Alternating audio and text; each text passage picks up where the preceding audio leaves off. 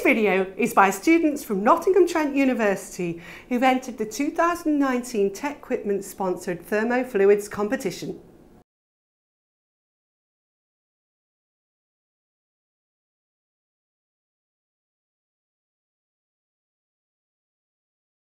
So we're doing an experiment today to use the Francis turbine and water bench to help demonstrate the effect of filters on turbine efficiency.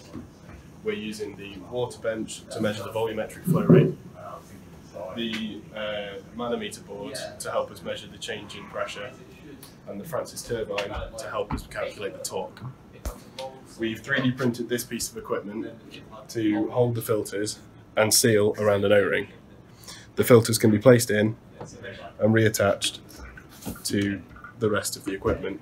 We have different porosities of filters, and we're measuring how the porosity affects the overall efficiency of the turbine. Christy will now explain our equations. Here we see the symbols of that will be used in the equations that we've used today, their meanings and the units of these symbols.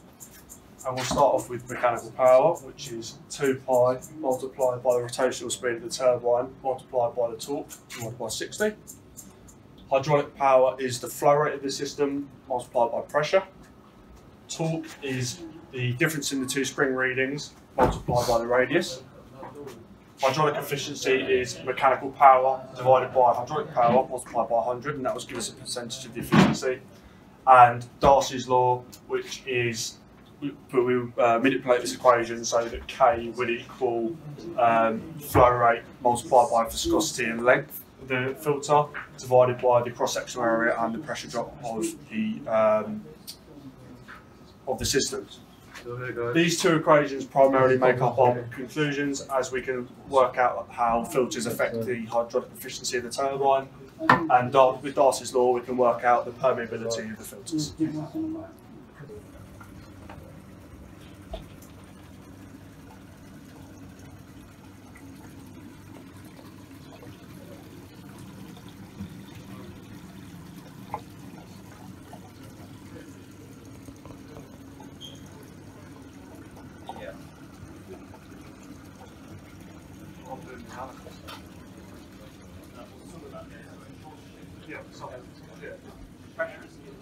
To be fair,